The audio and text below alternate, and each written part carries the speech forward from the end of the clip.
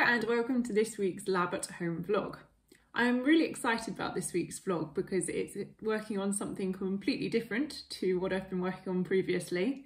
A few of our community members from the Zodi lab in the US have been working on some protocols involving Anopheles gambiae mosquitoes, and we've offered to try out those protocols using my home lab setup, my Bento lab and reagents. So a little bit of a background, Anopheles gambiae mosquitoes are the most important vectors for malaria in sub-Saharan Africa. Anopheles gambiae is actually a species complex made up of 6 species that are morphologically identical but genetically distinct. However, all of these species have different capacities for causing malaria infection, so it's important for vector control strategies to tell them apart. So the approach being used in the first of the protocols that I'm going to be trying out is to extract DNA from mosquitoes that have been morphologically identified as Anopheles gambiae, and then to run a multiplex PCR on them. So that's using a cocktail of primers that amplify the ITS2 region of mosquito DNA and rely on each of those species in the species complex having different amplicon sizes for the ITS2 region.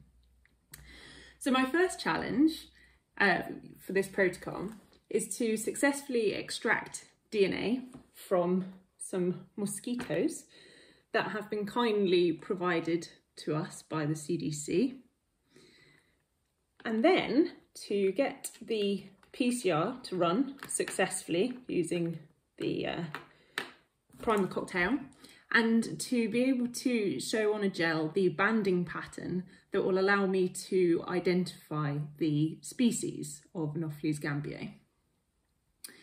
So the next protocol is looking at knockdown resistance in Anopheles gambiae, which causes insecticide resistance. So this knockdown resistance, or KDR, is caused by a single base pair mutation in a gene encoding voltage-gated sodium channels, which are the target site for insecticides. There is a base pair substitution that more commonly occurs in West Africa called kdr-West, and a different one that most commonly occurs in East Africa called kdr-East. So my second challenge is to run 2 sets of PCR, one to detect the kdr-East mutation and the other to detect kdr-West, and to determine whether any of these mosquito samples that I've been provided with contain those mutations that result in insecticide resistance. The first step is to extract DNA from the mosquitoes. So I'm going to do this using 2 different DNA extraction methods. I'm going to use the hotshot DNA extraction kit and the dipstick DNA extraction kit. My thinking behind trying both is that whilst the dipstick method is quick and easy and really good for the field because you just dip the dipstick straight into your PCR reaction mix, the hotshot does allow you to keep and store your DNA extractions. So I'm going to just try out both and see that they work. So today I'm going to do the hotshot first, and again I'm going to try 2 different attempts at the DNA extraction because I have plenty of mosquitoes, thankfully. I'm going to do one with just taking a leg from the mosquito, but then secondly I'm also going to use the whole body and just pulverize that slightly and just see which works best, the leg or the whole body. So here's the tube with the mosquitoes in.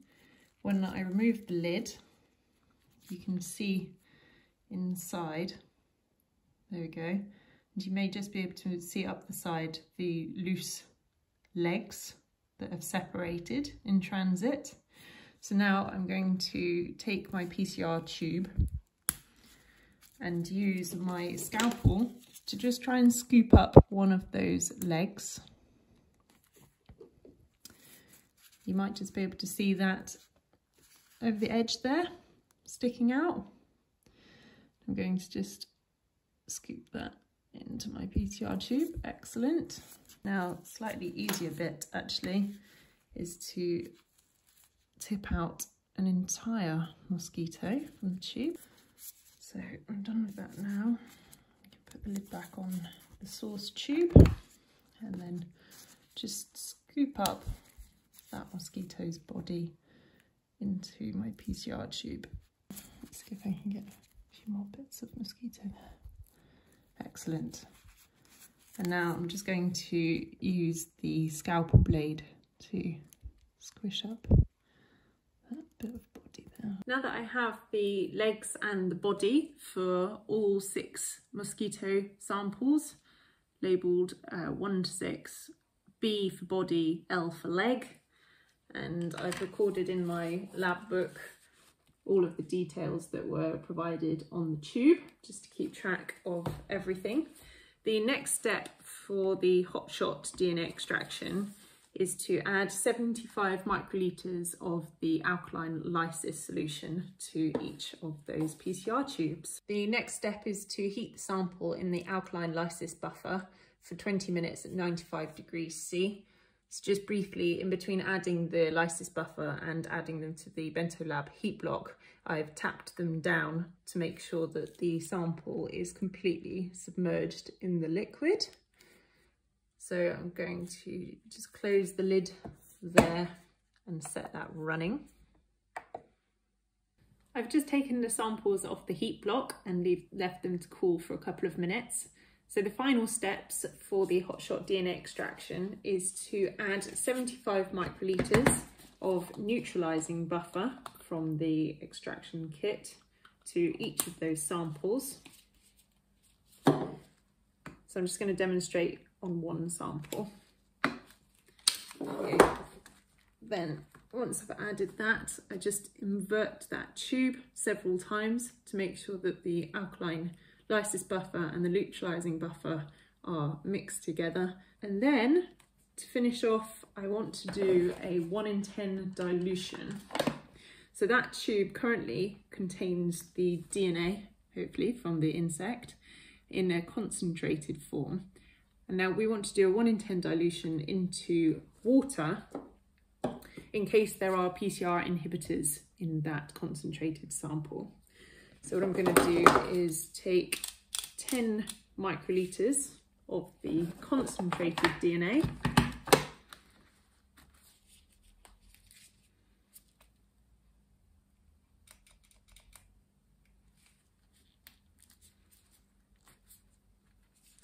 and add that to 90 microliters of PCR grade water.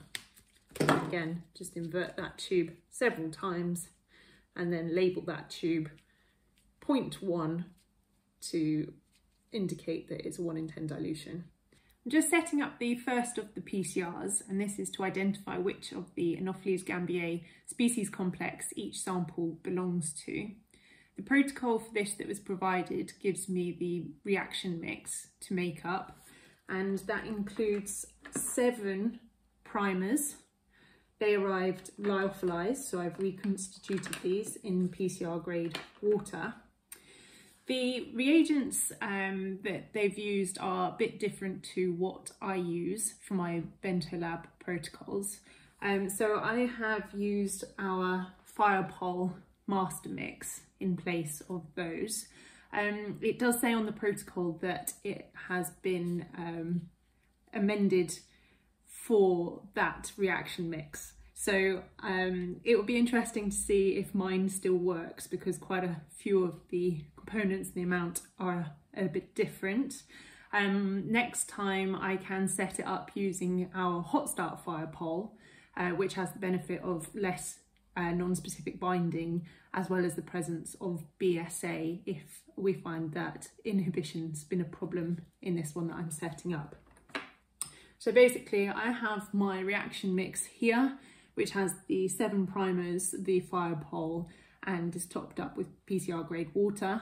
And I'm going to distribute that between my empty PCR tubes And then I'm going to add to each of those PCR tubes containing the reaction mix 2 microliters of my hotshot DNA extractions, as well as the kit control that I prepared at the same time as running the hotshot DNA extraction.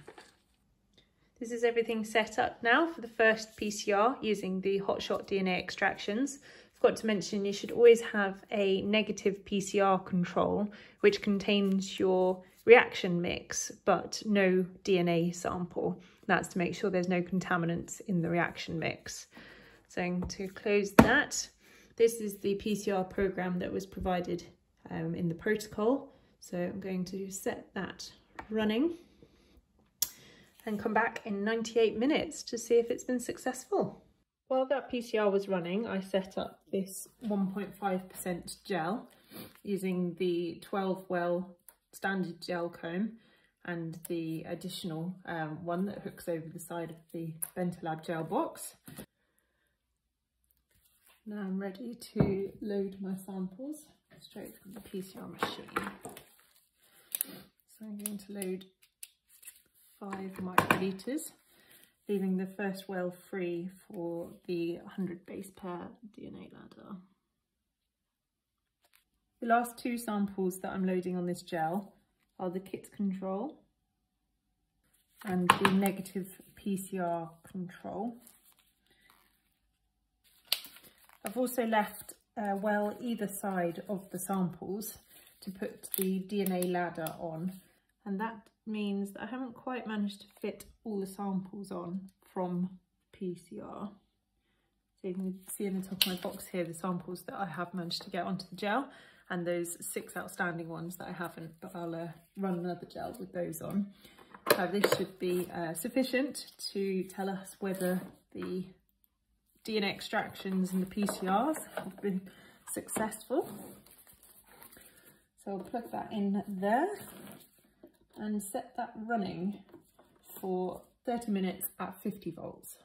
Okay, time for the grand reveal. Let's see if there are any bands. Put that on there. Switch the light on. Oh, ooh, I can see some bands. Oh, whoa. Remembering that I loaded everything in 4s, which was the concentrate, the 1 in 10 dilution of both the leg and the body DNA extractions, everything has worked. That is amazing.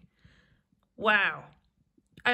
And there's no bands in the last 2 samples, which were the kit control and the negative control. So I could not actually be happier with that gel. I'm going to take a photo so we can figure out what all the bands mean. Just a little reminder that the bands I just showed you through the light box rather excitedly were for the first PCR using the hotshot DNA extractions and the standard fire pole. And after showing you that, and before showing you these printouts, I quickly ran another PCR using the hotshot DNA extractions and our hot start fire pole, just to make sure that the banding was the same and the PCRs worked just as well. And I can tell you from these printouts that actually both PCRs have worked equally well. And if anything, I would say that the banding is slightly crisper using the standard fire pole than the hot start fire pole. So I think I'm going to be using this printout here to have a look at the results.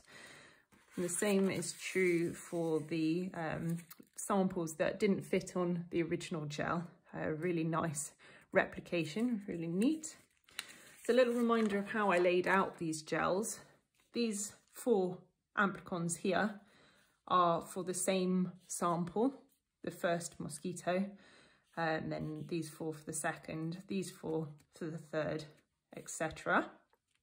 I have the concentrated extraction from the leg, and then the 1 in 10 dilution, concentrated extraction from the body, and the 1 in 10 dilution, and some lovely consistency of these results here. So, to go through the results, this is the guide that I was given from the protocol to be able to detect which species of the species complex each of the samples belong to. And I was also told from the labelling of the tubes what those samples were as well. So let me see if you can see that. Excellent. Okay. So I was told that this first mosquito here was Anopheles arabiensis. So using this key from the protocol, I would then expect a single amplicon at 388 base pairs. So in this DNA ladder here, we're looking at 100, let's use my pen, 100 base pairs there, 200 base pairs there, 300 base pairs there, and 400 base pairs there. So because of the thickness of this band, it does rather look like the sizing needs to come from the top of the band, which is going to be closer to the 400 base pair band than at the bottom. So just a note that if I were to rerun this PCR, I would probably do further dilutions of the DNAs in order to get crisper bands like the ones on this example gel here. So bearing that in mind, this should be the single band here, Anopheles arabiensis, which should then be about level with the top band of this, because these two mosquitoes here are Anopheles gambiae sensu strictu. So we expect two bands here, 464 base pairs, which tallies because that top band is slightly higher up, slightly larger than this band here, and then a second band at 220 base pairs. So you can definitely see they are in line relative to each other. And then this four amplicons here are for mosquito sample 4, which should be Anopheles colutzii. And again, we're expecting two bands, one at 464, which should be level with the top band of the Anopheles gambiae, and then a second at 333 base pairs. So again, relative to each other, they line up. So these amplicons here are from mosquito 5, which were unknown. They were given to us so I could try and figure out what that mosquito was using the banding patterns. So because the sizing is a little bit off because the DNA is so concentrated here, I'm going to make a decision based on the location of those bands in relation to the known samples. So because that those top two bands of the three very nice clear bands here line up with the two bands here, and then the third band is in line with the gambiae, I'm going to call this as the Anopheles gambiae colutzii hybrid. So moving on to the unknown samples again. Again, we've got that lovely banding, the triple banding, which I think is this hybrid sample here. And interestingly, this is a little bit harder to tell because there's a little bit of inconsistency between the replicates. So this one here strongly has two bands, whereas it's weaker in the others. I would definitely want to rerun these again to just double check this, but actually I would be inclined to call that unknown sample based on the size of this band either Anopheles quadriannulatus or Anopheles meris, because they are considerably larger than any of the bands that we've seen for these known samples.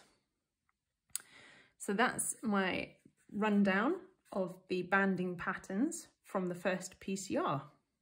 Now that we know that the hotshot DNA extractions from the mosquito legs and body parts were successful and that the first of the PCRs worked, the next step is to see if I can also get successful DNA extractions from the mosquitoes using the dipstick DNA extraction kit.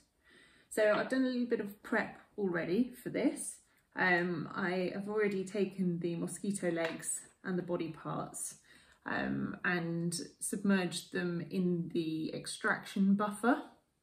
They've been in there for about 10 minutes now, and I've set up the PCR reaction mix for the first PCR and pipetted it into enough PCR tubes here. So all I need to do now is to take my dipstick,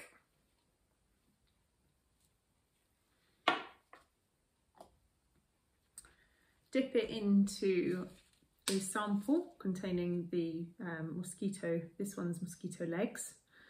So 1, 2,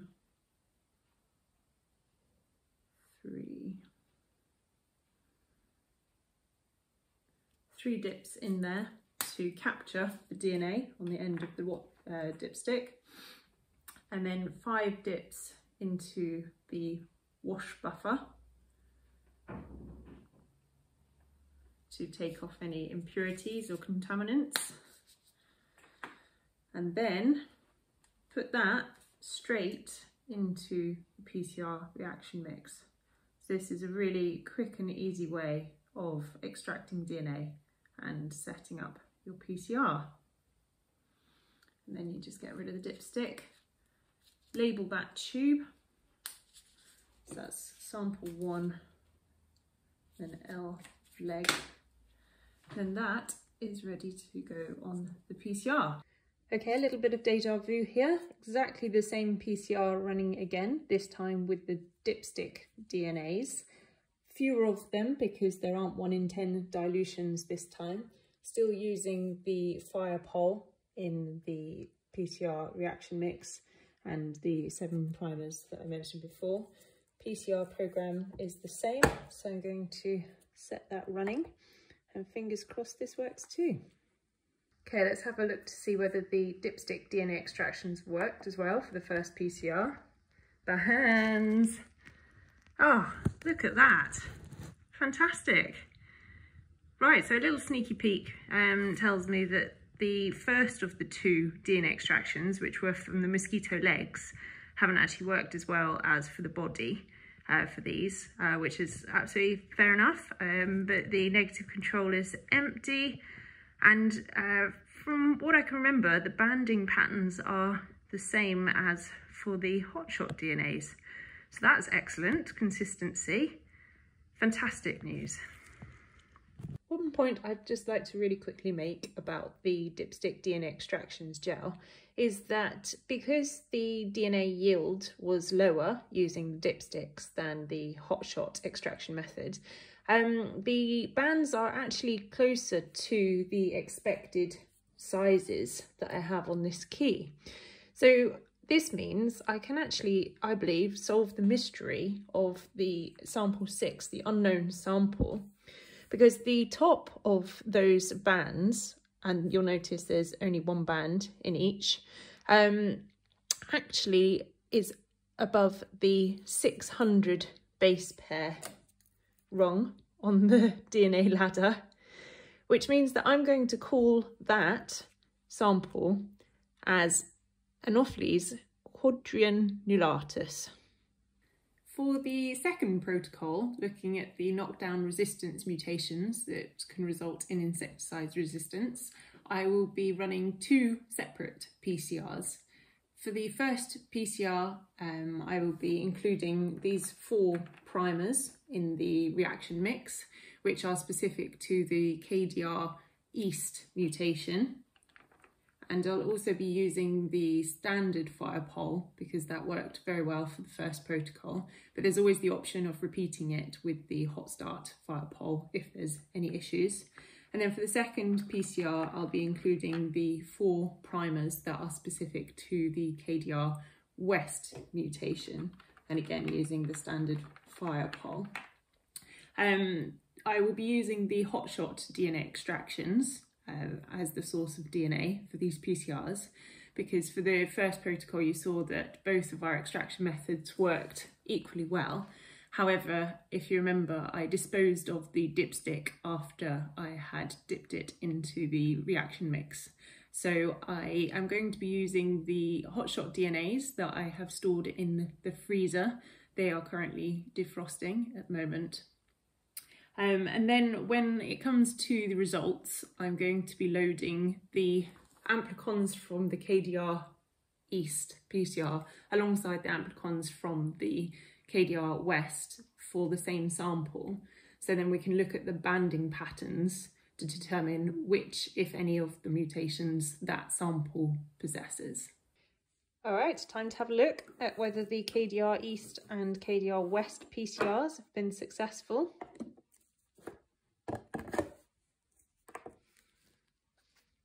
Oh, wow. Fantastic. Okay, so I do notice straight away that in the first row there appears to be a little bit inconsistency between the replicate samples. So that's something that I will have to tackle in my rundown of the results in a minute. However, that bottom row looks spectacular. Rather pleased with that.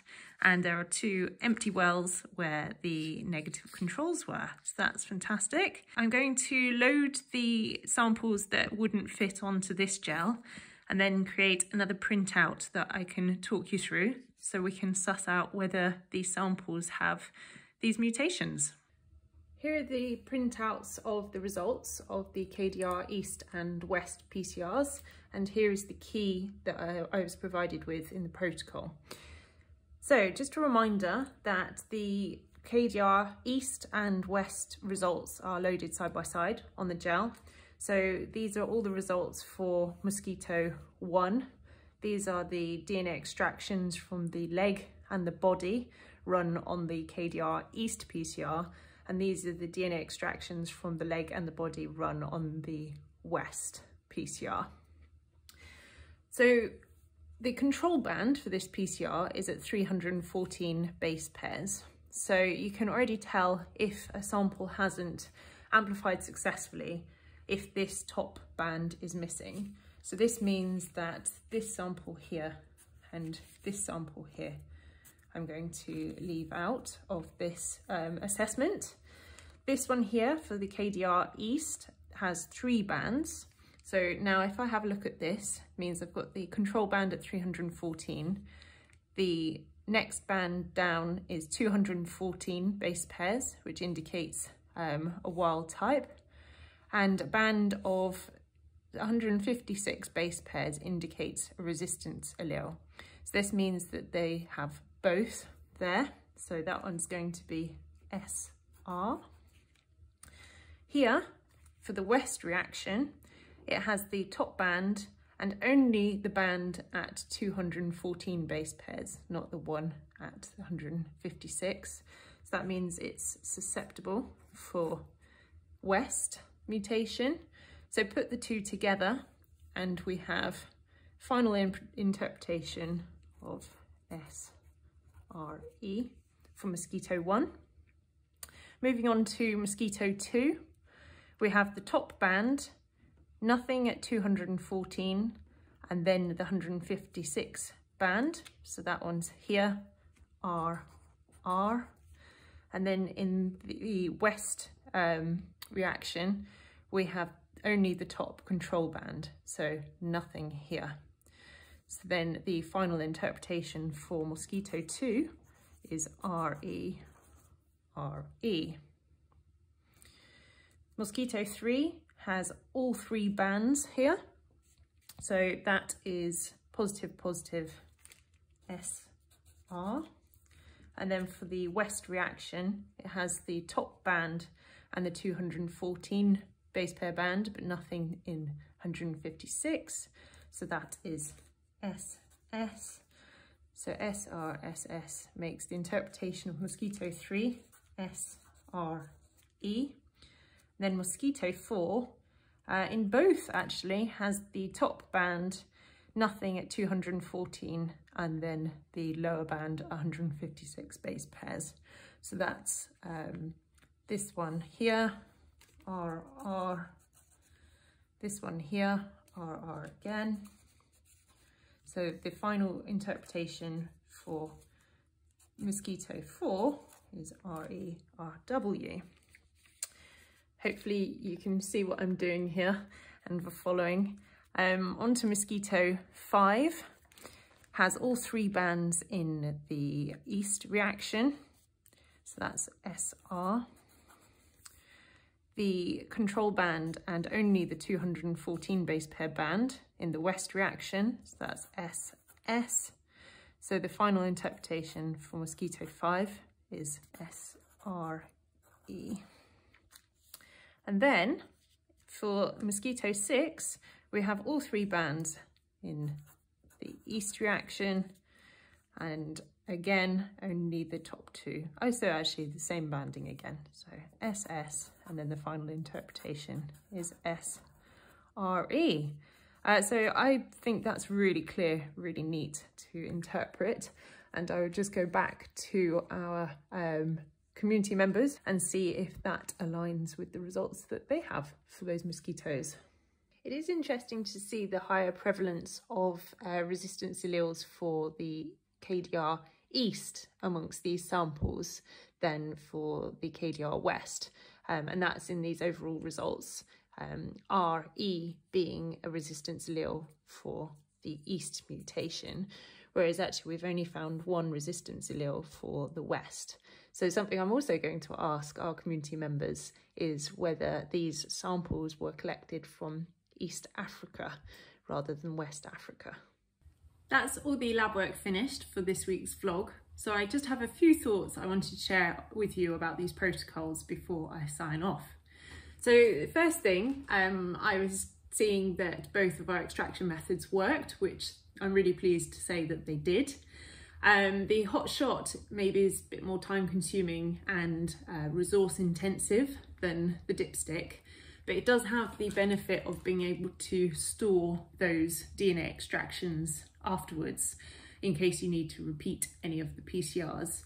However, the dipstick being quicker and easier and less resource intensive, I can imagine it would be really good if, for example, you were doing these PCRs in the field. And as we saw from looking at the results on the gel, the lower DNA yield from the dipstick method was actually beneficial for reading the banding patterns, whereas those highly concentrated DNAs from the hotshot kit, I'd probably recommend diluting maybe 1 in 100, maybe 1 in 1,000 in PCR grade water to get a banding pattern similar to the example gel in the protocol. Secondly, I wanted to see if there was a difference between extracting DNA from a mosquito leg versus the body.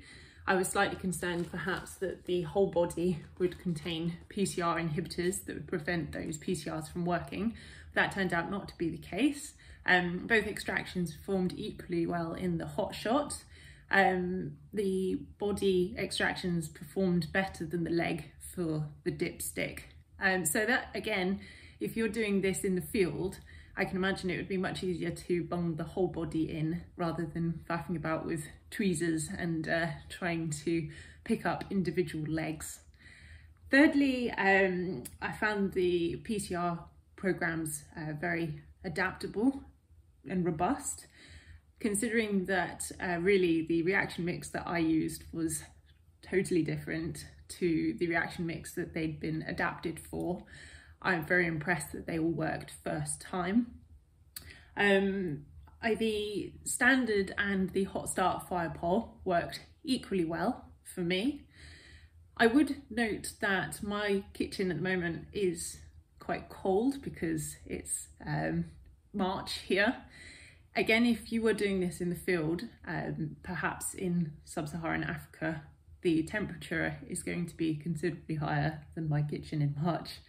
So you may want to choose the hot start fire pole if you're going to go with, a fire pole master mix tool, because the heat activation of the polymerase means that you can actually set those PCRs up at higher temperatures, not trying to worry about keeping everything refrigerated, and your PCR has a chance of still working, whereas that is less the case for our standard fire pole. So that's really good to know that the banding pattern was the same for both.